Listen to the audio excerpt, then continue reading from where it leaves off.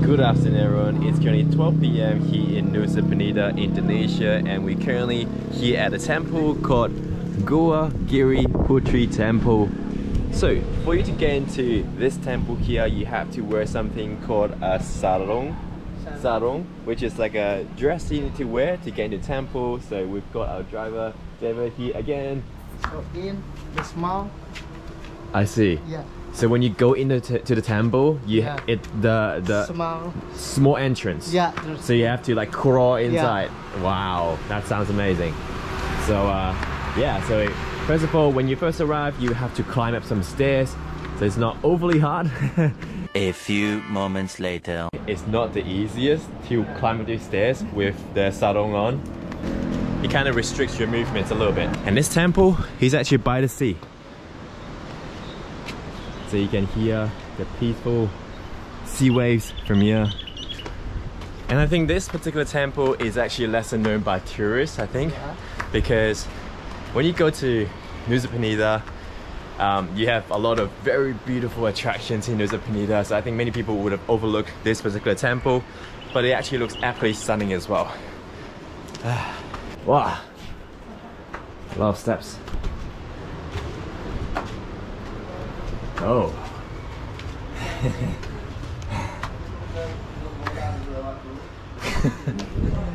Oh. The holy water. Thank you. For you to get into this temple, you can make a donation. So you need to make a donation. Depending on your personal preference. So I saw most of the people on the list, they paid around 50,000. So that's why I paid this then as well. And videos. Aha. Oh, this is the entrance. Yeah.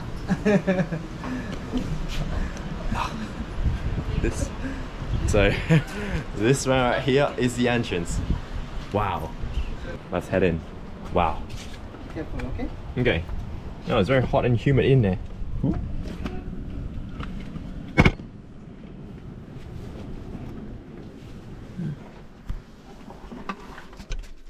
Wow. Not easy at all. Especially with the sarong. Whoop. Don't want to bump my head. Yeah. Wow. Why is this temple under the cave? Wow. So it's this part is probably like up to my knees height again, like knees height. Wow. You really don't want to bump into that. You really gotta crawl down. Wow. I'm basically on the floor right now.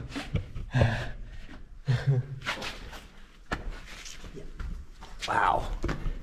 You can't really stand up here as well. Just because you can see the rock is up to my head. And of course, because this is a cave, so I can hear the echo. Go. And also it's very humid in here. Not sure if you can hear the water droplet sounds. So of course this is a temple in the cave, so that's why there are lots of statues and Balinese offerings as well. This is only the start of the cave and it goes all the way back. So there are actually 4 temples here at this cave. Yeah. So you're explaining there is one here. One, the first in here, right? Yep. Yeah. And then another one or 2 over there. Yeah. And the up one. And then when we go back up, there is one more. I see. So there are 4 temples in this cave. What are these things? That's a sit down for. Ah, these are seats for ceremonies. Yeah. I see. So these are seats for the ceremonies.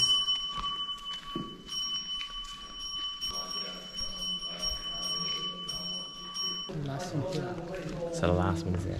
So these are 2 temples. Yeah. So behind me right here, that's the 2 temples. So inside this temple there are a few light bulbs, but they're not too many, so the temple itself is very dim inside. Yeah, but you don't really need a torch or anything because there are lights around.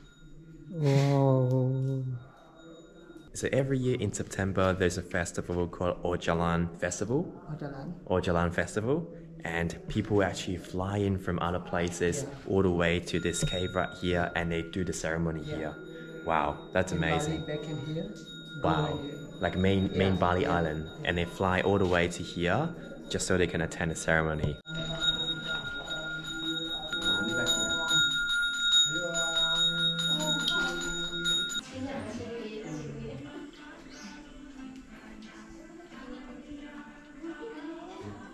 You can see the host, he was carrying a bucket of water and he was like sort of spreading water on the people's head, and also I think they put some into their hands as well, and they have to drink the water, and after that they get something to put it here.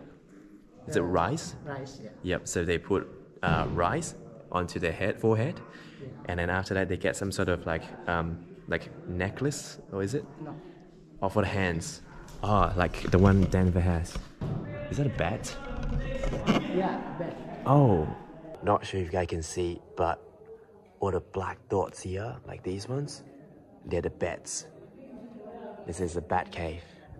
Okay, so now that this cave temple tour has come to an end, we're actually making our way all the way back to the very start. So we're gonna crawl out of the cave again, because that's where our motorbike was parked. Otherwise, if you go through the exit over there on the other side just then, it's gonna take a long walk all the way around back to the car park. Yeah, all good.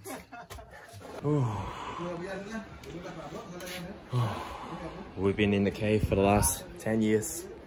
The overall review of this cave is that it's pretty amazing. It's a very interesting experience because, first of all, temples in the cave never cease to amaze me because, I don't know, just the feeling, the climate inside, it was very hot and humid, and you can see the bats hang upside down on the rooftop. So that was really cool. But yeah, we came back the same way that we went in just then. Overall, a very good experience. It's also a good way to learn about the Balinese culture, like the Hindu religion as well. So definitely worth a visit. So leave it here. Yes. Thank you.